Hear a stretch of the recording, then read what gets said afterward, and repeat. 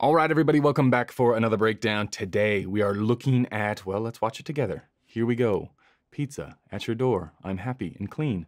That never happens in real life. Sliced bread is delicious. This guy, you know him, I don't. And we're in a house. Sliced bread is good. This is an old Super Bowl ad. This has what I would call the Hollywood polish, right? This is quite slick. The color has a lot to do with color, but also obviously the lighting, the cinematography, the set design, all of this stuff. You got cash to spare, you're having a good time, you're getting the best people on it, and it's all about sliced bread. Ba-ba-da-ba-da, he's having fun, and everything's burning. And we're back to the door. Now, I know what you're saying. I know exactly what Patrick's gonna talk about. He's gonna do this whole door routine where we have to see this guy step back, and he's lit like that with his little edge light and his big front light, and if he was back in the door, it would be all dark. I'm not gonna do that, because we've already done that one, right? You can look back and you can see, I think we did a whole episode on this interaction, which is one of the toughest interactions in cinematography, the door chat. And I remember you saying to me, oh, Patrick, how often are you gonna actually do door chat? Well, it's in pretty much every commercial we look at, has some sort of door scene. It's always tricky, right? This guy leaning his head in, door chat. This, not door chat, right? He's just hanging out there. Okay, but what I wanted to start with, door chat? No. I wanted to do this scene here, okay. Now, the camera work is very good. The color is fantastic. The set design, all of that stuff, which is what you would expect at this level. But let's talk about what makes it so good, right? We got all of our options here. You're gonna thicken up the image with glass, right? Oh, we can't see it, but you can see the little edges of it. You put a little bit of diffusion on whatever these windows are, because we don't really care what's out there. We don't want that light streaming in here. Why is the pen so small? Let's make the pen slightly bigger so we can actually see what it is that we're doing. There we go. So just put diffusion on there, right? If it's not already diffused, put diffusion on there. Put diffusion on there. This is gray, it's nice, but you can feel where the light is coming from, right? You got this little, that's too big, come on. This is ridiculous, don't be ridiculous. You can feel, okay, the lighting that is hitting him, it's not inside, it's not outside, right? It's not just ambient. There's none of this overhead stuff is actually on. You can see the shadows going this way. There's something big and soft over here, and it's on a grid, so it doesn't go everywhere, and it's hitting him there. And then we've got that little edge light from outside or from in, doesn't really matter, which creates this point of interest right where we want to look. Then, as we push in, let's use our little wipe there, and now it gets interesting. Okay, so see the levels on the skin? Like, this is what you want. This is the balance here. It doesn't feel lit. We obviously see where the light is coming from, but it's not so hot. There's not like a spotlight effect. It's mixed in with the levels going on in the windows, and you can see what's happening here, even in the grade, right? You can see the tint in the white, but just from a shot composition point of view, we've got angle there, right? Going this way, going this way.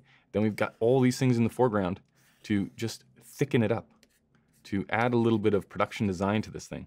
Chairs, all these desks running this way. It's not flat at all. Basically anti-flat is what we call ourselves. And we step into it, and now the light is coming from this way. Look at how dark it is out there, right? This is where, if you have a big location, you're like, how am I gonna light this whole location? This commercial is a great example of, you just don't have to light the whole location, right? Light the area that you can, that budget allows and that time allows. And then if you can't get to the rest of the stuff, you don't get there. All right, this is what happens. I'm sure this person, whoever shot this, had their choice of what to do, but it's not that bad. If it doesn't feel, like this does feel quite lit, right? Which it is. You got your eye lights in there. You got your light just wrapping around to the other side, your little leak of a backlight here. He's looking, which way is he looking? Is he eyeballs this side of the camera? Or eyeballs this side of the camera? And why would he be looking that way? Because that's where the light is coming from. Because this is a good looking image. Right, nice shallow depth of field in between the little things of glass. And we're laughing at this point. This is bread and butter stuff here. Same thing here. Ta-da! Now, you look at the shadow difference as we move in. Everything is softened off. It's also got a little different color to it. Feels a little bit warmer, but basically same idea. If you can do this shot, you know how to do this shot. When you're like, oh, this one can't be so dark and moody. Well, you know what that means? Just bring this light around more so you can get more in here. Don't do this. Don't just push light that way, right? Bring it around, wrap it around. You see your little highlights there. Don't get it in the glasses. Everybody, do not get it in the glasses. And then we just run this edge down. See how this edge light here, see how it stops here on the face? It doesn't hit the nose. Do not hit the nose with the backlight. And then we've got little points of interest back here, you know, the little sections just to keep things thickening up. And then our little tiny table down there just sets the scene and allows it to feel three-dimensional. Cut in, all of this stuff is pretty easy, right? Exact same lighting setup. I only point the same stuff out over and over again because I get constant feedback from people of this might work for this scene or my particular thing, but my story is like this. And so that means I have to change everything about cinematography. It can't be the same. You can't just do the framework all the time. It just doesn't look right. Okay. I mean, literally, it's in every one of these shots. Old mate, key light, shadow, little edge, right? Key light, shadow, little edge, key light, shadow, whoop, and you can even see in here, it's a great example. So say you're only gonna do a single, right? Of these in this space, you're only gonna do a single. You want a little bit more moody? Push the light that way. So you only get half of the face lit. You want it a little bit more Hollywood slick? Pull the light closer to the camera. So that way you get to the other cheek, okay? Same exact light, two different positions. You don't even have to go out and do the test yourself. You can just look. Oh, look, which one do you like better? Well, for this story, sort of, let's make them look nice rather than making it look like a she-wolf, right? You don't want to do that. And same with this. See where the light is versus the wraparound, non-reflective glasses. Almost got out of the frame.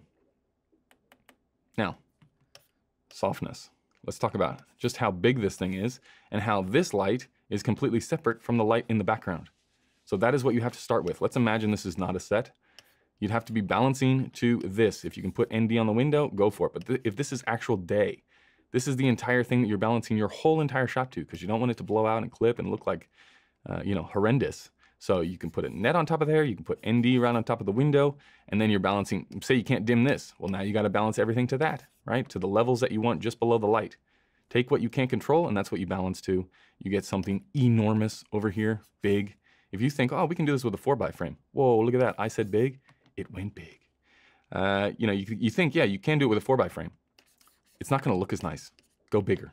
Go bigger with a grid, keep it off of this back wall, which means if you gotta keep it off the back wall, you have to come at a pretty steep angle, which means you need something big enough to wrap around. Because if you do this with a 4x frame and you start wanting to wrap it around, you're gonna start seeing it over here, which is what you don't want.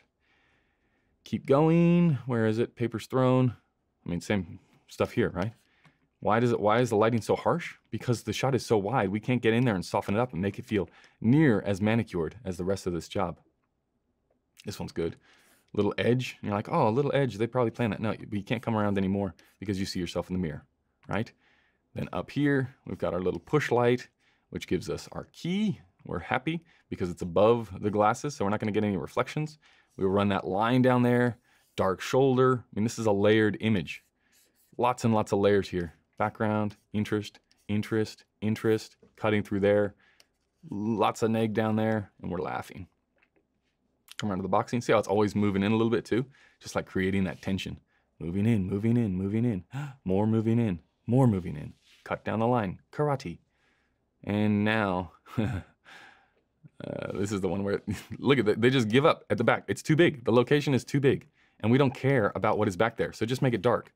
These people are standing, it's like this is some sort of disaster zone where the emergency lights go on and it's only this one light and the rest of the office is dark, right? Or it's kindergarten and they're all napping back there, right? It's nap time.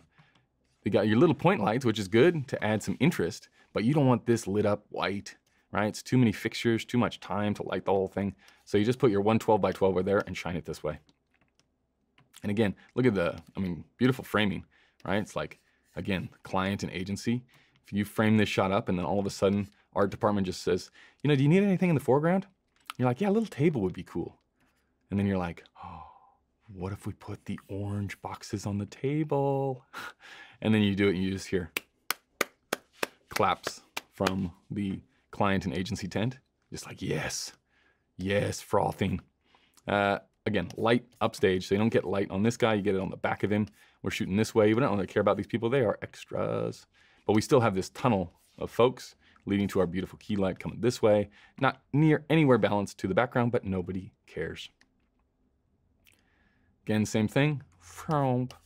Light from this side. This is what we're going for. This is the side. Like here in this situation, you just have to pick a side. Like pick a side. Who are we gonna like? And you talk to the first AD like, okay, the extras. Do we like these two? Or do we like those two? If you like those two, swap sides because this is the side that is going to look nice. And then please, let's not get a giant in the background. If we're gonna do this whole sit-stand combo, let's pick the smallest person. Because even here, in 16:9, like you're just getting this lady's head in. If she is an ogre, you know, you're gonna get just her shoulders in the shot, or it's gonna be really strange composition. So this little extra shuffle, we call it, just make sure that you have the right people in the right spots. And we continue. Also, I like this too. Just a little hint. Now, why would that little hint be here? And how many pizzas did these folks order? They're just mowing down these little Caesars. And Chase, no more pizza, pizza bad, laughing, everything. Even the news guy gets the framework treatment. And let's keep going. There was one more in here that I wanted to look at. Oh, car. Again, if you got something boring, like, okay, this is an easy car shot, just like do something to make it interesting. Just make it hot out there, make it bright, but do it from the right position, right? We're not gonna put it over here and smash him in the face with it. At least make it edgy so you get this little highlights down everything, right? And then you just push light right at him. But this light that you're gonna push right at him out here, you wanna get it between, so he's here, let's do a topographical map here, right? So he's here in the car, the camera is over here. You want this light that is hitting him here, you want it coming this direction, so park it over here. Don't park it straight at him and shoot this way, because then you're gonna get light all down the side of his face. You wanna create a little dimension, a third dimension. Time? No. Depth. That's the fourth. So create that shadow, just so it makes it interesting. And here, if you're like, oh, it's boring, I got nothing to do, you don't know where you are, because you're on set like this, and you're just like, this is not Romania. And then you just throw something in just to amuse yourself. This little board shot, again, look at how far down these guys are compared to him, right? And now this is an easy grade fix to take these people down, but it just shows you that if you want to show people where to look, you have to use the lighting to shape where to look. We don't want to look at these people.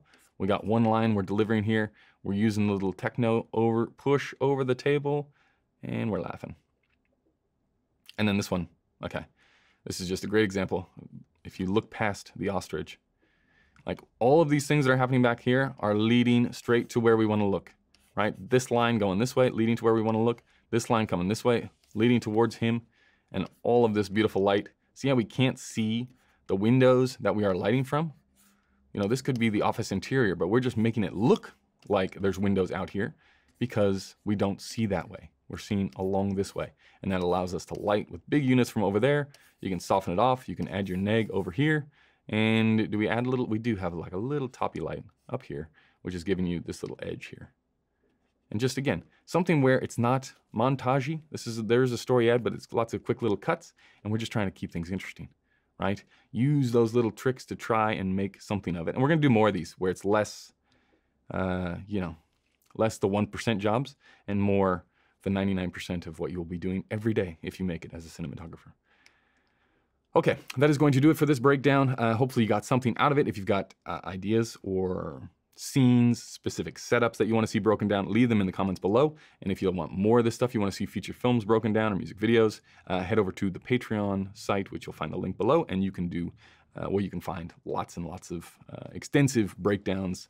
They get pretty long in there and detailed, and that's where we can do all the films. So do that if you wish. Okay, goodbye.